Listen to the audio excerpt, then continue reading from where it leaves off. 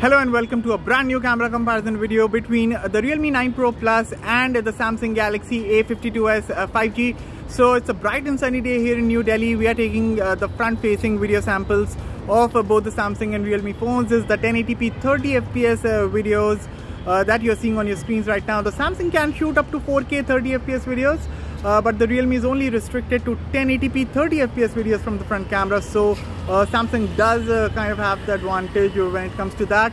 Otherwise, if I compare the skin tones, I think the Samsung's skin tone is looking slightly natural to me. The Realme is looking a bit on the yellowish side.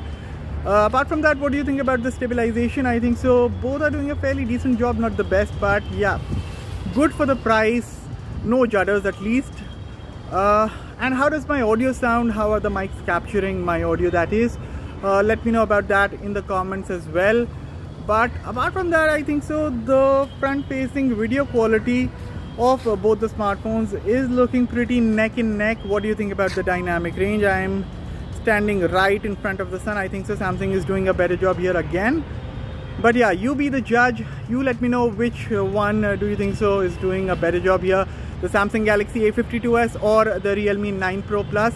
Everything in the comments below. And now let's go ahead with the rest of the comparison video.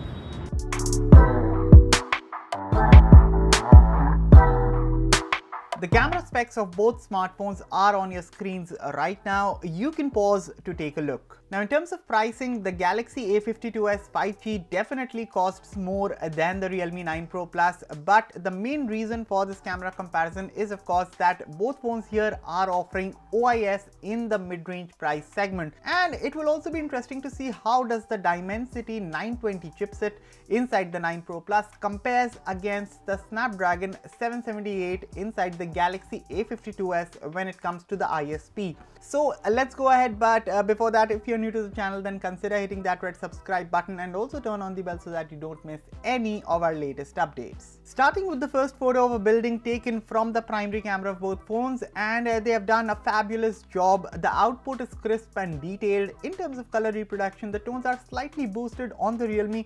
For instance, the sky looks more natural in Samsung's photo, but overall good job from both phones here, nothing much to complain about.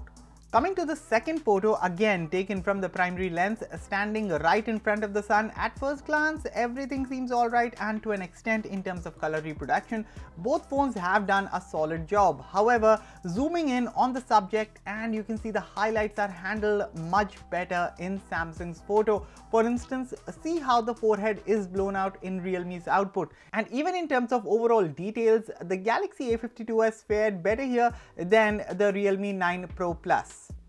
That said, the same scene shot in portrait mode from the rear camera, and the Realme 9 Pro Plus did manage to solve the problem with the details, but highlights, which you can see on the neck region and on the forehead region, were again handled better by the Galaxy A52s. Moving on, in this HDR shot, both phones show excellent dynamic range, no doubt about it. That said, I'll again give the edge to the Galaxy A52s here for capturing a photo that looked more true to the source.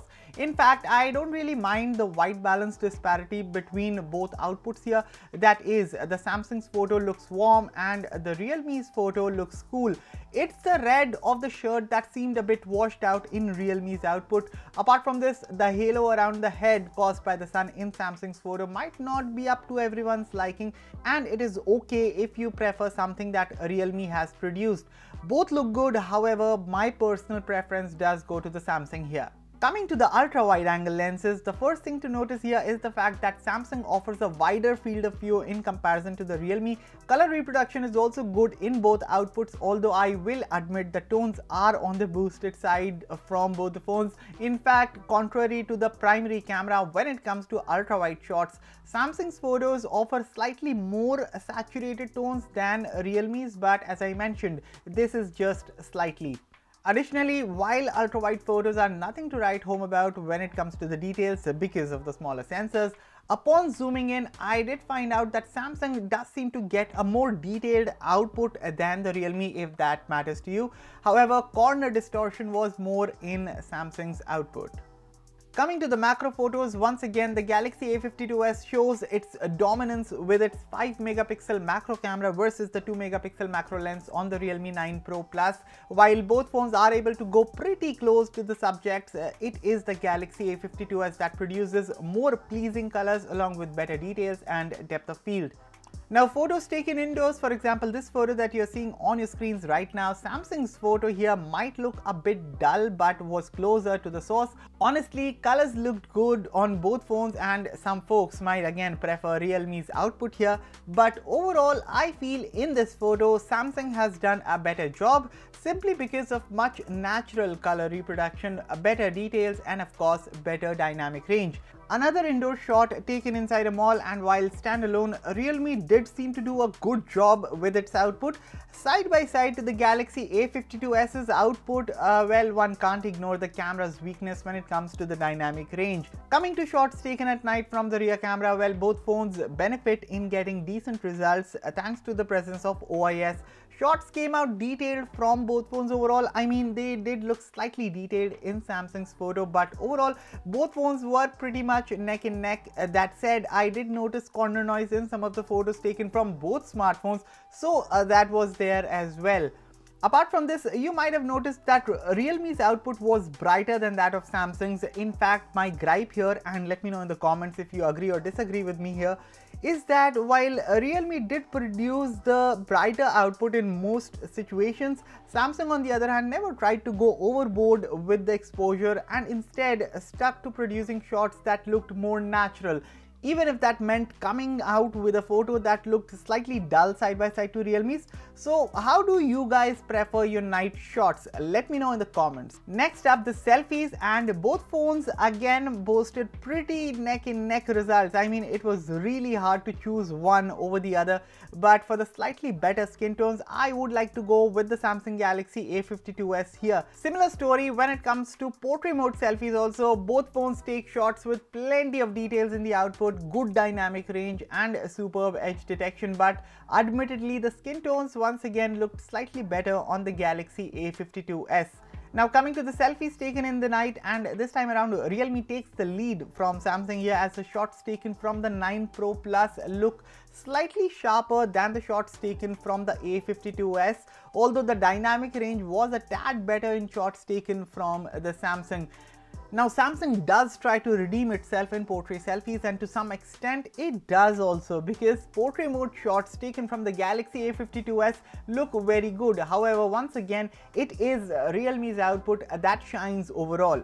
Coming to the video recording side of things, and both phones feature OIS, although that's only available while recording 1080p videos on the Realme. That said, in 4K videos, as you can clearly see, not only Samsung do a better job in producing natural colors, but the contrast, dynamic range and especially the stabilization thanks to OIS in 4K looks better on the Galaxy A52s. Now the Realme does seem to do a better job recording 1080p videos since colors look more on par with Samsung's output, and again in 1080p output, color reproduction looked good on both smartphones. However, when it comes to the stabilization, once again OIS on the Galaxy A52s does a better job of stabilizing the footage than the OIS on the Realme 9 Pro Plus. So with that, we have reached the end of our camera comparison video between the Realme 9 Pro Plus and the Samsung Galaxy A52s 5G. And after seeing the results, I will admit that the Galaxy A52s does seem to offer a better and a more reliable camera experience thanks to the better ISP courtesy of the Snapdragon 778. But you need to keep in mind that there's also a higher price to pay here if you decide to go with the Samsung. That said, the Realme 9 Pro Plus is hands down a solid contender in its own right, and I feel it takes some really great photos both in the day and night. In fact, featuring the IMX766 sensor for its primary camera with OIS, that too at a sub 30,000 rupees price point, I think the Realme 9 Pro Plus is one of the best camera phones that you can buy at this price point. But most importantly, after seeing all the samples, what do you guys think? Did you find the images taken from the Realme 9 Pro Plus worth it for its price, or do you feel it's better to invest a little extra and get the Galaxy A52s instead? Let me know all your thoughts in the comments below, and as always, for all the latest in tech, stay tuned to Mr. Phone. I'll catch you all in the very next one. Thank you for watching.